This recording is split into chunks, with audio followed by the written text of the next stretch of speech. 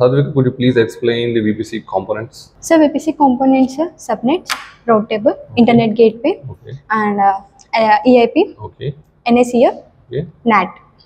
Security group. Security group, sir. Sorry, sir, I missed. So, could you explain what the functionality is of each and every component? Okay, sir. Subnet is a partition of IP address, sir. Security group is giving the protection to our subnet. It has a two-way traffic. It allows two-way traffic, incoming traffic and outgoing traffic. NACL is giving the protection to the overall VPC, and NAT is allow only one-way traffic. It denies the incoming traffic. It allows only outgoing traffic. Coming to the EIP, EIP is the static IP. Internet gateway. Internet gateway is the bridge between VPC and the subnet. It's just like a main entrance of our home. Oh, yes, fine. So, Sadhvika, what are the different types of services we have in AWS to store our data? EBS, EFS, and S3, S3E database, SQL. Okay. So, is SQL is a structure or no? So, it is a schema.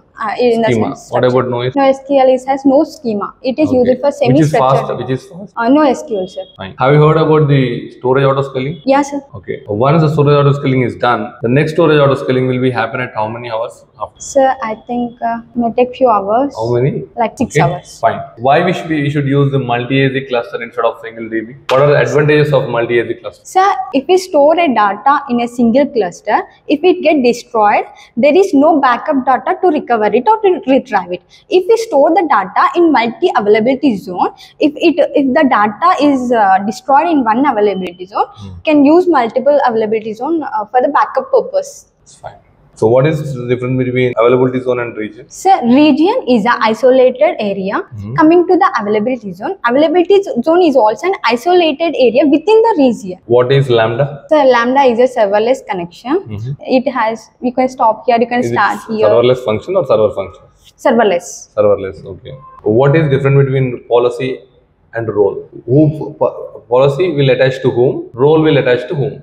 So policy is attached to user. Perfect. Role is attached to EC2. EC2 or services? Services, sir. Services. So what make S3 so popular? Sir, S3 is a storage bucket. Okay. S3 is a simple storage service. Okay.